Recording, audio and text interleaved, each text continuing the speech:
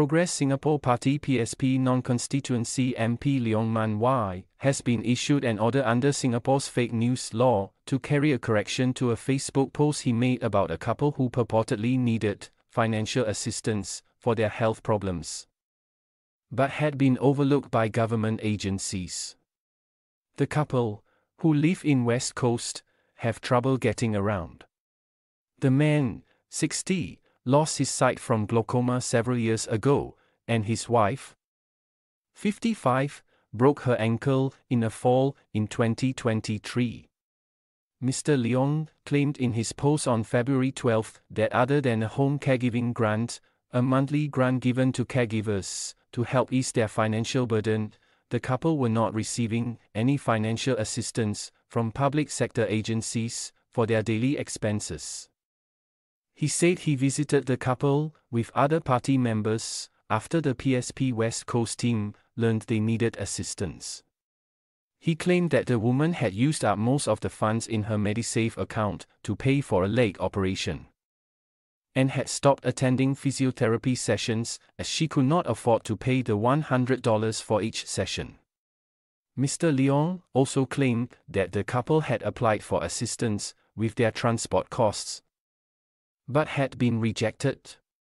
In a statement issued on February 15, the Ministry of Social and Family Development (MSF) said these claims are false. MSF said the couple are receiving financial assistance from various agencies, including transport vouchers. It added that the woman still has more than $60,000 in her MediSave account and did not have to pay out of pocket for the physiotherapy sessions. The falsehoods in Mr. Leong's post were later republished by the Online Citizen on Facebook, as well as Gutsy Asia on Facebook, X, and the Gutsy Asia website. Minister for Social and Family Development Masego Zulkifli instructed the Protection from Online Falsehoods and Manipulation Act Pofma office to issue a correction direction to Mr. Leong, Gutsy Asia, and the Online Citizen. All three were required to carry a correction notice alongside their posts. Mr. Leong subsequently took down the post. He made a new post on February 15 that linked to the corrections and stated that he had been drawn in by the couple's description of the hard times they had fallen on. I spoke about their circumstances and the assistance they were given in a February 12, 2024 post on my Facebook and Instagram pages. Not knowing that this may not be the full picture, he wrote. He thanked the government for the help it had given the couple, adding, "Accountability is important, and I hold myself accountable for the posts. I have since taken them down." Gutsy Asia and the Online Citizen carried the correction notice on their Facebook pages. MSF said, false statements, such as those made in Leong's posts, erode public trust and mislead the public about the support that is available and provided to families who are in need. MSF said the couple received monthly vouchers to help with their utilities from the Southwest Community Development Council, as well as NTUC supermarket vouchers from the People's Association PA. They also get $300 a month in cash from a temple.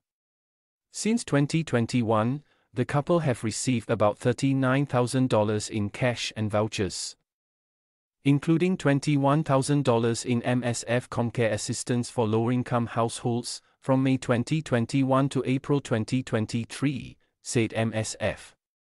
MSF said they currently have more than $100,000 in total in both their Central Provident Fund CPF retirement accounts.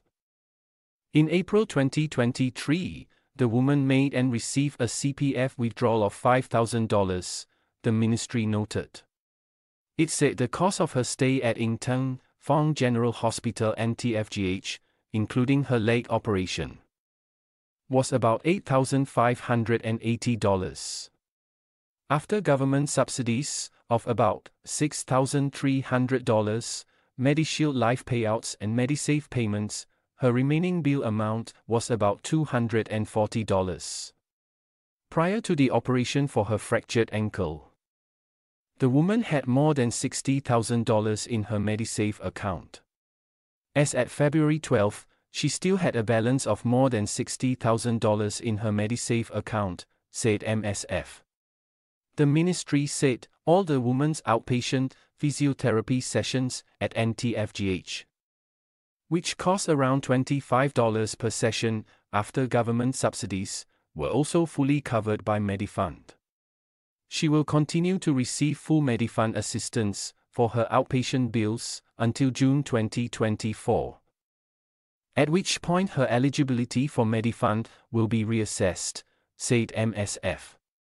On transport assistance, MSF said the couple received public transport vouchers in the current and past 2 exercises to disperse these to lower-income households. The man has been receiving subsidized medical escort and transport services from community care providers since 2021, MSF added. When the woman fractured her ankle, the Silver Generation Office offered to refer her to these services, but she declined the offer, said the ministry. MSF added that an officer from the PA also visits the couple regularly, has taken them to hospital visits, bought meals for them when they could not leave their home, and helped them run errands.